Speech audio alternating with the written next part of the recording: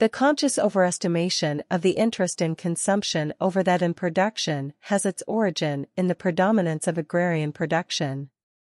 Landed property, the relatively safe possession protected by law, was the only possession that could guarantee for the Greeks the continuity and unity of their awareness for life.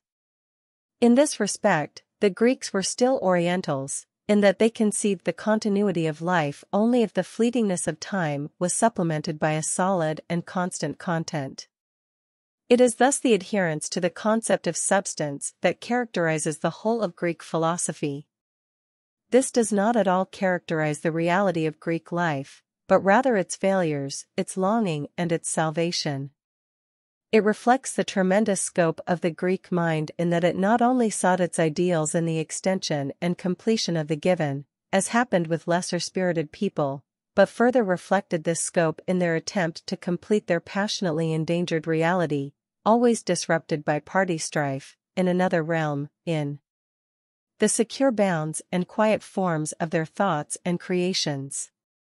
The modern view, in total contrast, views the unity and coherence of life in the interplay of forces and the law-like sequence of moments that vary their content to the utmost. The whole diversity and motion of our life does not dispose of the feeling of unity, at least not usually, and then only in cases where we ourselves perceive deviations or deficiencies. On the contrary, life is sustained by it and brought to fullest consciousness by it. This dynamic unity was foreign to the Greeks. The same basic trait that allowed their aesthetic ideals to culminate in their forms of architecture and plastic arts, and that led their view of life to be one of a limited and finite cosmos and the rejection of infinity, this trait allowed them to recognize the continuity of existence only as something substantial, as resting upon, and realized in, landed property, whereas the modern view of life rests upon money whose nature is fluctuating and which presents the identity of essence in the greatest and most changing variety of equivalents. Moreover, commercial transactions based on money were further discredited in the eyes of the Greeks by the fact that such transactions are always somewhat long-sighted and operate on the calculability of the future. Yet to the Greeks the future was, in principle, something unpredictable. Hope for the future was extremely delusive, even presumptuous, and such insight might provoke the wrath of the gods. All these internal and external moments of life formation interact in such a way that one cannot designate any one of them as the unconditional fundamental one. The character of an agrarian economy is determined, on the one hand, by its reliability, by a small and less variable number of intermediate links, by the emphasis on consumption rather than production, and on the other by an attitude focused on the substance of things, and by an aversion to the unpredictable, the unstable and the dynamic. On the one hand, all these qualities are various broken rays of a unified historical basic formation refracted by the medium of differentiated interests. We cannot directly grasp or name these rays with the dissecting mind. Perhaps they belong to those formations to which the question of priority is not applicable, because their essence basically rests upon the interaction of mutual dependence in an infinite process and in a circle that is defective as to the knowledge of the details but essential and unavoidable in its basic motives. No matter how we interpret it, the fact remains that, for the Greeks, the ends and means of the economy had not drifted so far apart as they did later. Further, that the means had not the same psychological independent existence and that money had not developed so obviously and without inner resistance into an independent value. Psychological consequences of money's teleological position. The importance of money as the outstanding and most perfect example of the psychological raising of means to ends becomes most apparent when the relationship between means and ends is inspected more closely. I have already mentioned a number of occasions in which we hide the real goals of our actions from ourselves, so that our will is in reality focused on goals other than we ourselves assume. Thus, it seems legitimate to search further for purposes beyond those reflected by our consciousness, but where does the limit to our search lie?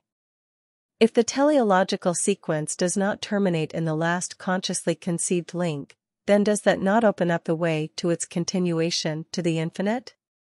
Is it not then necessary to be dissatisfied with any given purpose on which our action rests, and to search for a further reason for it in a purpose beyond the acknowledged one? In addition, no gain or condition attained grants us the final satisfaction, which is logically bound up with the concept of an ultimate purpose. Rather, every point arrived at is actually experienced as only a transitional stage to a definitive one, both in the realm of the senses, because it is in constant flux and every enjoyment is followed by a new need, and in the realm of the ideal, because the demands are never fully met by empirical reality. To summarize, it appears as if what we call the ultimate purpose is floating above the teleological sequence, yet stands in the same relation to the horizon as the earthly paths that always lead towards it, yet which, after the longest wanderings, never seem to be any closer than at the outset. The question is not whether the ultimate purpose can be attained, but whether its form of presentation may be given any content. The teleological sequences, to the extent that they are directed towards what can be realized in this world, come to a standstill not with their realization but rather in accordance with their inner structure. Instead of the fixed point that each of them seems to have in its ultimate purpose, only the following heuristic regulative principle is offered, namely, that one should not consider any individually willed goal as the final one, but that one should leave the possibility open for a step to a higher purpose. In other words, the ultimate purpose is only a function or a request. Viewed as a concept, it is nothing other than the condensation of the fact that at first it seemed to nullify, that the path of human endeavor and valuation leads to infinity and that no points reached on that path can, in retrospect, escape being considered as a mere means, no matter how much it appeared to be definite before it was reached. The elevation of the means to the dignity of an ultimate purpose thereby becomes a much less irrational category. Certainly in the individual case, irrationality cannot be eliminated, but the nature of the totality of teleological sequences differs from that of the limited phases. That the means become ends is justified by the fact that, in the last analysis, ends are only means.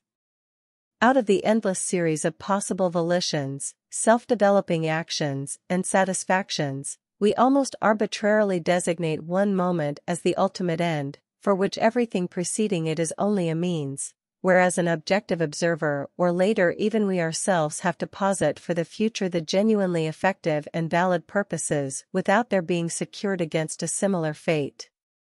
At this point of extreme tension between the relativity of our endeavors and the absoluteness of the idea of a final purpose, money again becomes significant and a previous suggestion is developed further. As the expression and equivalent of the value of things, and at the same time as a pure means and an indifferent transitional stage, money symbolizes the established fact that the values for which we strive and which we experience are ultimately revealed to be means and temporary entities. In so far as the most sublimated means of life become the most sublimated purposes of life for most people, it forms the most unambiguous evidence that whether a teleological moment will be interpreted as a means or as an end depends only on one's standpoint, a proof whose extreme decisiveness corresponds to the completeness of a test case.